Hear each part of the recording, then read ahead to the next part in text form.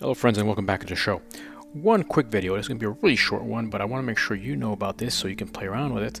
A few days ago, we did 9 days ago exactly, the leaked decentralized llama model, and it was advertised as a model that can run on, a Raspberry Pi, on your local computer, etc. So in this particular video, I was not able to do it. So I had to do it on a small GPU in the cloud. Lo and behold, Lior is a person that I recommend to follow if you're interested in AI.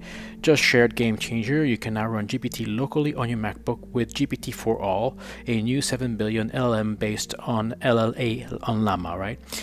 It says the name is confusing because it says GPT4ALL, which makes it sound like it's GPT-4. It's nothing to do with GPT-4, right? This is a kind of a more of a GPT-3, GPT-2 type model, and doesn't have memory like ChatGPT, right? ChatGPT brings in the memory. But I did go, so you have a GitHub. I would recommend go to the GitHub, and it gives you all the explanation, all the code, because it's entirely open source, and examples, and you have some ways of running it really quickly. So here you have your weights.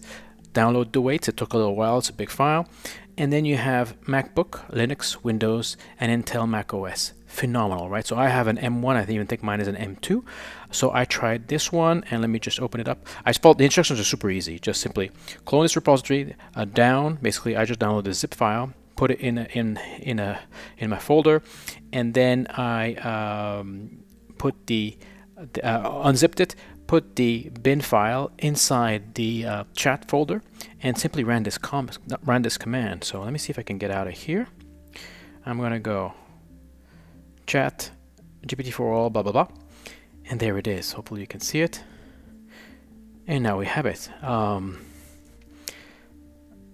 Write me a poem about llamas. Llamas are adorable and cute. They have floppy ears like dogs, but their furry bodies make them look like teddy bears. Yada yada yada. It knows a lot of things. Let's see, what's the distance from the Earth to the Moon? The average orbital radius between the Earth and the Moon is 384,000 kilometers. Let's put it into Google to double check. Yep. So I think this is really cool. I now have this running locally on my machine. Part of what's really cool, and I'll dig into this as time permits, is you can train and generate. Additionally, you have all your weights are with you, so this is all stuff that you can have on your local machine. I recommend you put it on your local machine before, who knows, maybe they remove it.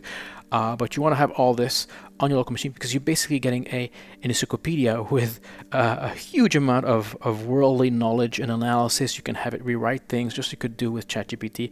It's very powerful. Put it on your machine, play around with it. Everybody's bound to have at least one of these OSs. And one thing I want to see soon is on the Apple Watch. Look at that.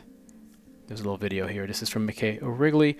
My Siri replacement, Hey GPT, doesn't just work on your iPhone. It works on all your Apple devices. So if you have one of these, I don't. I wish I did, because this is something I would really like to have on my wrist with an Apple Watch with a SIM card. So I would be asking it questions all day long.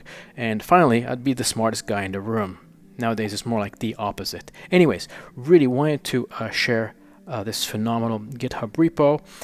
It's GPT4ALL, and if you want to get the details and all that, the link will be in the description, or you can follow Lior. There's so many good people sharing so much cool AI tools, but this is definitely right. The weekend's coming.